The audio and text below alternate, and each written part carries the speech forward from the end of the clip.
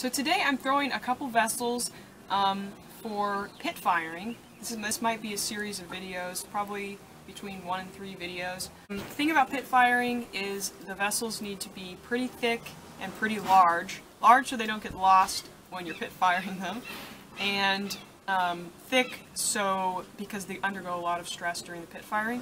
So I'm going to use this large lump of clay and throw a pretty tall vase. Also, I cut my finger, that's why I have this on my finger, so hopefully I can still throw it.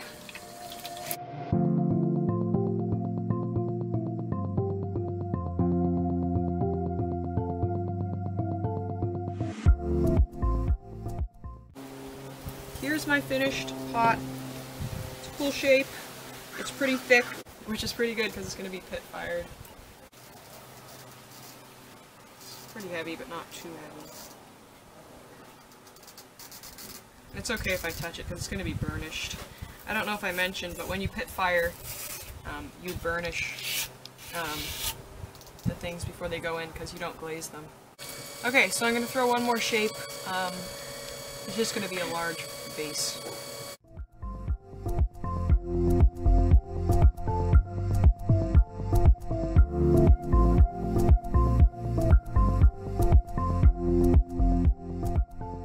Okay, here's my rather ugly vase that I came up with. Take it off.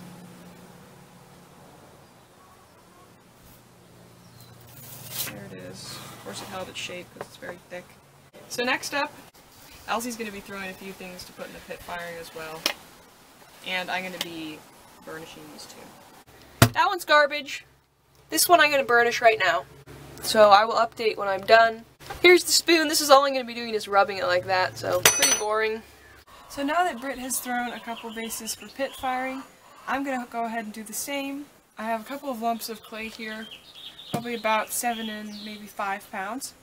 So I'm going to get started throwing vases. This first one is going to be kind of a graceful, vase with a little bit of a shoulder, and then it's going to come up to a little bit of a flared top.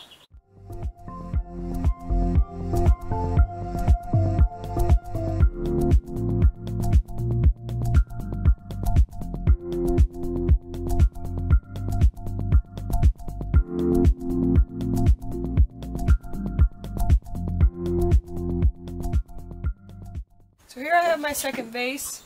It should hold up well during the pit firing. So there are my 2 vases. I'll be burnishing them soon, so stay tuned. So here are my 2 burnished vases.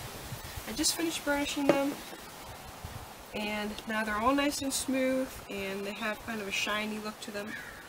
I'm going to throw another vase for the pit firing. Are we going to only have vases in here? What's your last thing? Is it a vase? Yeah. Okay, so I guess we're just going to have 5 vases in the pit firing.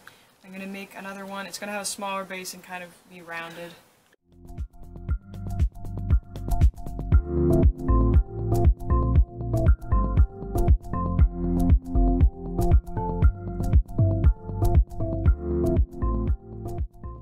So now I'm going to make another vase for pit firing. It's just going to be a nice, graceful shape. Okay.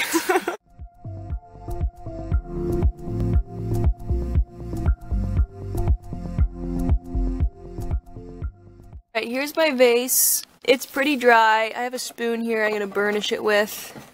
It just looks like this. It's pretty boring. Here's Elsie's. I'll probably work on burnishing this too. My vase is now burnished. As you can see, it's nice and smooth. Well, you might not be able to see, but Elsie's still working on hers. Here's my finished vase. I finished burnishing it, and now we're going to let them all dry and bisque fire them.